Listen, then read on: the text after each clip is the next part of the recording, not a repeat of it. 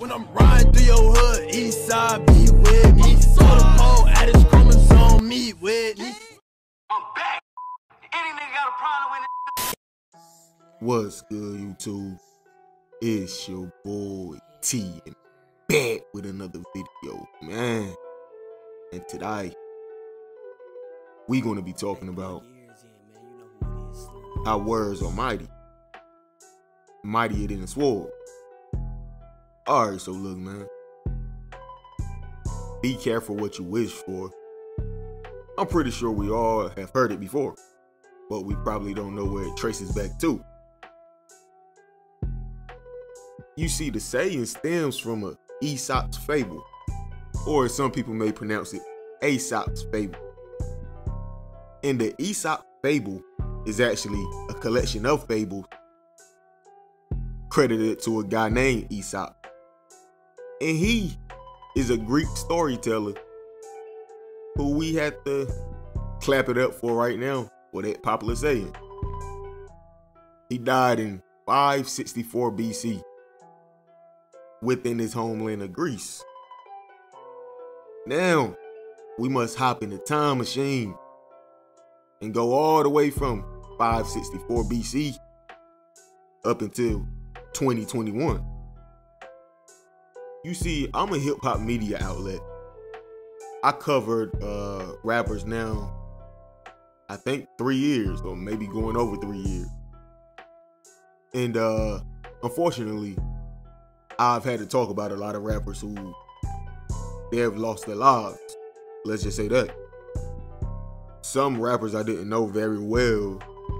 Some rappers I was truly big fans of.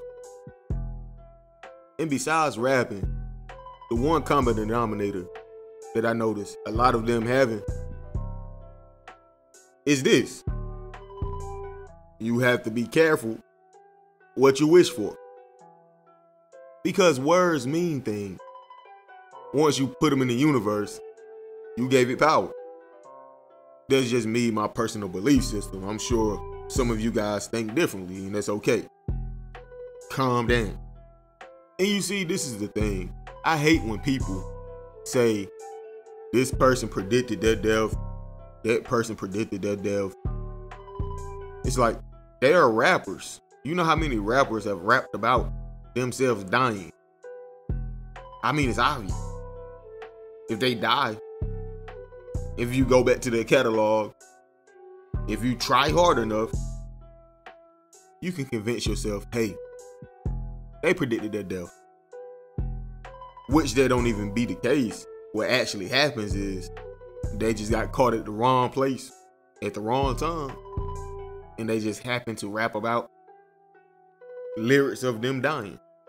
I mean, it just be a coincidence. But in certain situations, you know, it makes you raise an eyebrow or two. And that's what we're going to talk about today. Alright, so boom. Now, Lil Snoop, rap out of Jonesboro, Louisiana. If I'm not mistaken, he died at the age of 18 back in 2013. But nonetheless, he was allegedly murdered by a friend. And his friend allegedly murdered him over a game. They were playing a video game. He got mad at Snoop for winning or something like that. I don't know the specific. And little Snoop losing his life. Now, also in 2013, Lil Snoop had a song called Lost It All. And this song featured a badass ENT artist, Moneybagg. And in the chorus, it says, I lost it all on the dice game. Went to court, I can't even pay the white man. And of course the chorus goes on from there. But the section we're looking at is when he said he lost it all on a dice game. Now, he didn't necessarily lose his life over a dice game. But it's allegedly said, it was over a video game. And that's a pretty coincidental thing there, don't you think? But see, in Lil Snoop's verse, he actually says, "My main nigga a killer, hope he don't flash and wake me up. My main nigga a hitter, hope he don't flash and wake me up." And again, it's just a bit eerie how his friend is allegedly the one who murdered him over a game. As I stated in the monologue, rappers rap about dying all of the time, so everything can't be a prediction. But certain things make you raise an eyebrow too, and this was definitely one of those moments for me. Blowing Lil Snoop. Now, Tupac Shakur, considered to be one of the greatest of all time. He met his demise at the age of 25 back in 1996 from a drive-by shooting in Las Vegas, Nevada. Now, following his death, well, some people would like to say posthumous. Is that how you pronounce it? Posthumous, like people albums after death. Y'all know what I'm talking about. The song was released after Tupac's death. It was released in 2003. In this particular song I'm speaking of, the title is Ghost. And in this song, Tupac, quote unquote, dies and he turns into a ghost. And in the beginning of this song, it's pretty eerie itself because in the intro, he's just talking. But it's almost in a demonic voice. You know, like when you slow down the speed of audio to make it slower. You know what? A lot of y'all from Texas, so how about this? Chopped and screwed. Chopped and screwed.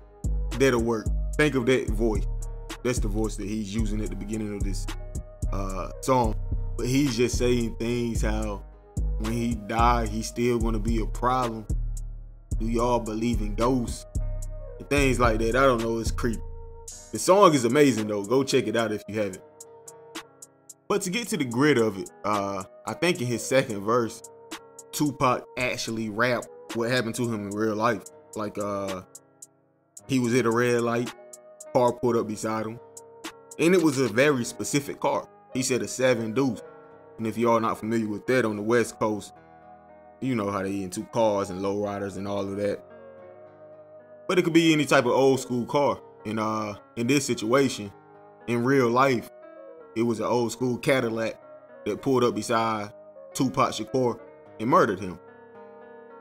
But back to the song. In this song, he said a 7 Deuce pulled up alongside of him and just started spraying.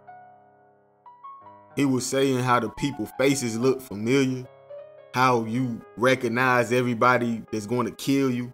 You know, it's real. It's really weird, bro. Like how detailed some of these murders are. And they co-aligns with the lyric so specifically. Like, I understand coincidences happen and things like that. But when you look at the Lil Snoop, and now you're looking at this Tupac situation, it's like almost identical to their death. It's not just a rapper saying, one day I'm going to die. It's like very descriptive. I'm going to die this way. And that's the way they're dying. And here's the last photo ever photographed of Tupac Shakur while he was living. This was of approximately, 15-20 minutes before he died. In 1996, before the old school Cadillac pulled alongside of him and Suge Knight and let off several rounds that ultimately, unfortunately, left Tupac dead. And like I said, 7 years later, song was released titled Ghost. Rest in peace, Tupac. Now, I think this might be the last rapper that I discuss for this video here. I might make a part 2 if y'all want a part 2. But I'm going to end it off with Mo 3. And this is probably the most recent addition to these rappers who, strangely enough, seem to rap about their demise. Now, personally, one of my favorite rappers, Mo 3, he met his demise in 2020, 11/11 of 2020. So there's November 11th, 2020, Mo3 was gunned down in Dallas, Texas. So that means November 10th, Mo3 was at a friend's house. He spent the night over her house. And the next morning, he was allegedly tracked down from her house onto a highway near the Dallas Zoo. And there's where gunmen let off fire at the Dallas rapper. Now, 1 year prior to his demise, Mo3 went viral for people thinking that he got shot because he went on Instagram saying that he got shot, but it actually turned out to be for a video shoot for his song Why. And if that's not enough for you, let's take it back to October 2017. He dropped a video titled True Story. Very popular song, has over 15 million views now. And at the beginning of this video, he's laying on a stretcher, like in the morgue. And the mortician is talking on the phone, and we can hear a conversation. And what she's conversing with the person over the phone about is Mo3. How he's a Dallas rapper who got shot in the head and he died in his own city. Like, that is what she's saying. And again, if we fast forward back to 2020, November 11th of 2020, as I told you before, Mo3's demise was eerily similar to that music video, how he died in Dallas and things of that nature. But he has a more popular song here that came out more recently on his latest album, Shots Is Forever. And the song is titled Money Maya. And in this song, he's stating how a girl he was dealing with, who he's calling Money Maya, quote unquote, helps him set up his ops. And when her baby daddy found out that she was helping Mo3 set up his op, he got mad at it. He got mad at the relationship when he found out that she was messing with 3. Now, here in real life, this is not a song anymore. This is in real life now. So the girl I was telling you about earlier, where Mo3 stayed at her house the night before he was murdered, she had a baby daddy. Just like in the song Money Maya, she as well had a baby daddy. And it turns out that the baby daddy is in custody right now over the death of Mo3. And TMZ and other sources also released statements saying that the reason behind this allegedly was because he was jealous of the relationship that Mo3 had with his baby mom. Now again, I understand coincidences happen, and I'm not saying this can't be a coincidence. Any of these situations, or scenarios I should say. But nigga, this shit is strange. I can't even lie.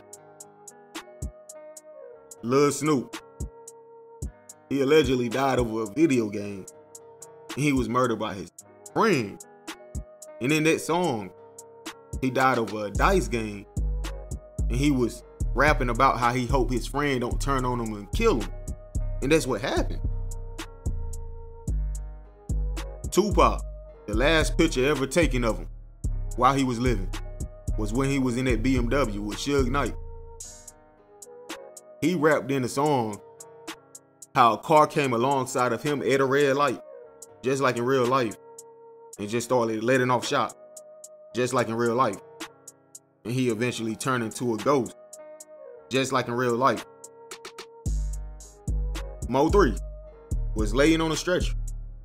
The lady was saying he was shot in Dallas. Mo3 rapping about how this girl baby daddy salty as hell that she rocking with him. And now in real life, somebody's baby daddy is really in custody for allegedly being salty that Mo3 was rocking with his baby mom. But I'm gonna leave it right here though, man. I don't want to make the video too long. If you want a part 2, let me know, because this one right here was pretty much an update of an older video I did maybe 2 years ago, but I'm pretty sure you guys never seen it before. But I can make a part 2 of this with 3 other rappers who unfortunately met their demise, and we could get down to it. Long live Mo3. But anyway, man, how y'all feel about this? Let me know in the comment section, bro. Like, comment, subscribe, hit that notification bell, man. Hey, man, follow me on Instagram at TZFBaby252. And again, like I said, coincidences does happen, but hopefully you guys at least start to think a little more before speaking some certain things. You get what I'm saying? Because if you keep just speaking it and speaking it, eventually it's going to become reality. That's just the thing about it. Be careful what you wish for. And ironically enough, I just thought about it. The 3 artists that I just made this video about, Tupac, Lil Snoop, and Mo3, they all are kind of tied into one another. Let's just put it like this. Lil Snoop and Mo3, they went to school together. Lil Snoop mom came out and said it herself. They were friends. They went to school in Texas together. Lil Snoop used to spend the night over Mo3 house and all of that. Now this Tupac song I spoke about, titled Ghost, it was released November 11th of 2003. And ironically enough, Mo3 met his demise November 11th. Like, it's just strange. Like, I just thought about that myself. It's just, this whole video is just weird. Man, y'all might not get a part 2 of this, I ain't gonna lie. But don't go. Prolific. Aye. Bitch, I'm in these streets. Fuck this industry.